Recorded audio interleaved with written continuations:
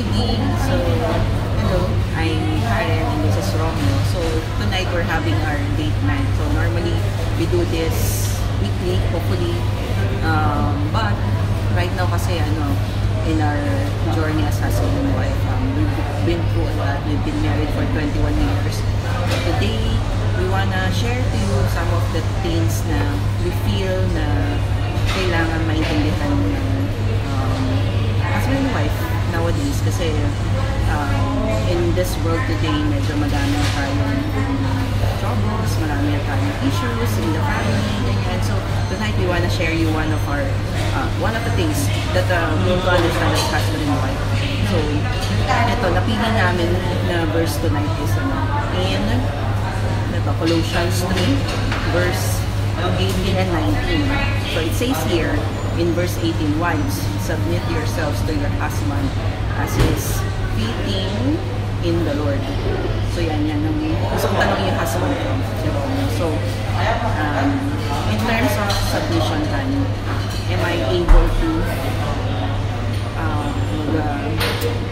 meet your standards in terms of submitting to you?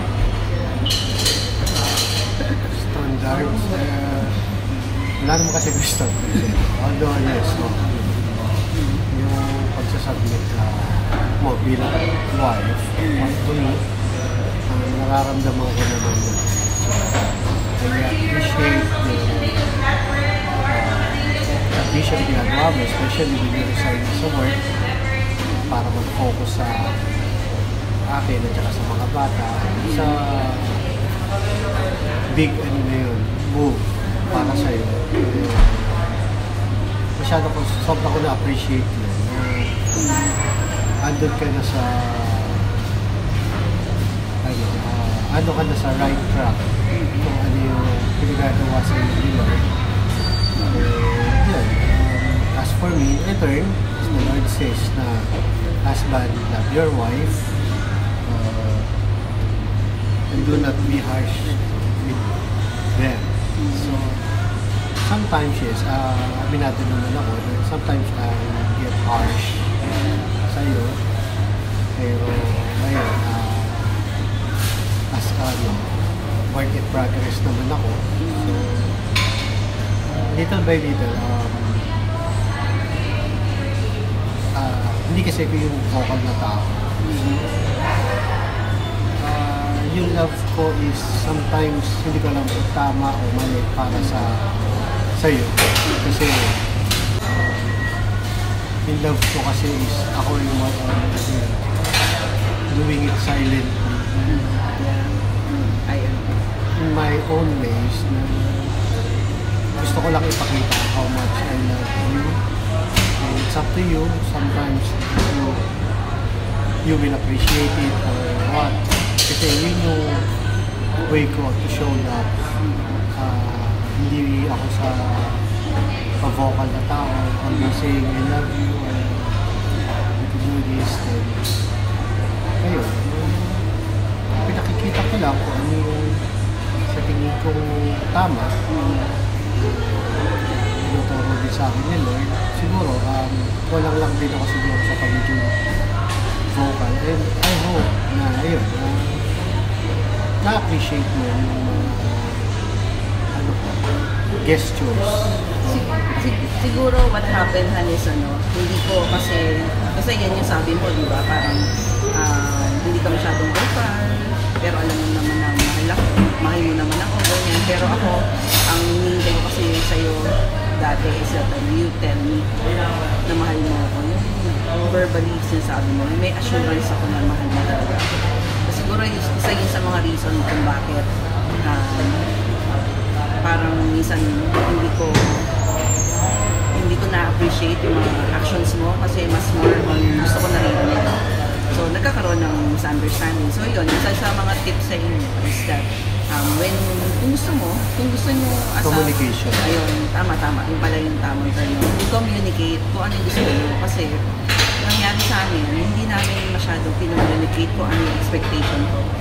So, naging angry ako for a while, parang feeling ko hindi ako love na ako, ganyan. So, pero, ayun, narinig naman, sabi niya, as much as he can, and talaga yung full effort na pinag-read is andun naman. So, pero hindi ko lang talaga siya masyadong na-appreciate kasi it's more on yun lang, nandun lang siya kasama ko lang siya sa bahay, ganyan, and then hindi niya masyadong sinasabi or hindi niya ako masyadong nakakausap. So tonight, yun yung agreement na, hindi lang tonight, yung siguro a month ago, we started discussing many things. So God has opened an opportunity for us na pag-usapan yung mga issues, ganyan. So this will be a long journey for us. But, yun nga, willing kami kung do things for the sake of our family. So, we wanna share that. For the glory of God, yes. Pero ito, may question ako. Kasi part ng pagiging submissive sa husband is to be respectful. So, in terms of being respectful, am I respectful to you? Siguro before, hindi naman sa lahat ng pagkakataon nagkikirespect because masyadong malalim yung meaning ng respect mo na yun daming parameters yun minsan may mga bagay na gusto kong gawin na ayaw kong gawin, gusto mong gawin doon magpo-fall sometime yung pagiging disrespectful mo sa towards dun sa partners so pero hindi naman na ako doon nakatingin sa pagiging as a husband I focus na lang dun sa kung ano yung talaga gusto ni Lord para sa akin so it's a sacrificial love for me hindi mo na dapat consider kung ano yung expectations mo sa partner, sa'yo, expectation ko sa'yo. Just do the right thing sa tingin mo makakapag-glorify ni Lord. Kasi pag na-glorify mo si Lord, it will follow na nagawa mo yung role mo sa akin bilang wife ko. Yun yung bagay na makapagpapatibay sa isang relasyon talaga communicating to each other and putting God in the center for relationship kapag nasa gitna mo si Lord para triangle yan magkahiwalay kayong dalawa magkasawa nasa gitna si Lord habang pumapalik kayo papalapit sa Kanya nagkakalapit din kayo magkasama kahit magkalayo kayo nasa dalawang end nasa gitna at dito si Lord nasa gitna nyo when you go up papunta kay Lord kayong dalawa pa rin sa huli magiging magkasama together with the Lord yun ang pinaka-importante sa na na-realize namin when we start knowing God more sa buhay natin kasi ba talaga and how Lord works in our life ayun siguro I agree kasi nung time na hindi pa si Lord yung center ng marriage namin medyo marami talaga kami issues together so eventually when we came to Christ of course, hindi naman siya overnight na mababago ka. It took us a lot of time talaga for us to develop our character. So, struggles. Yeah, maraming struggles, maraming trials, diba? Trials are opportunities to change your character and God has given us a lot. So, yun yung maganda siguro with staying together in the marriage. Kasi with the generation today nga, we need God in our marriage kasi a lot of people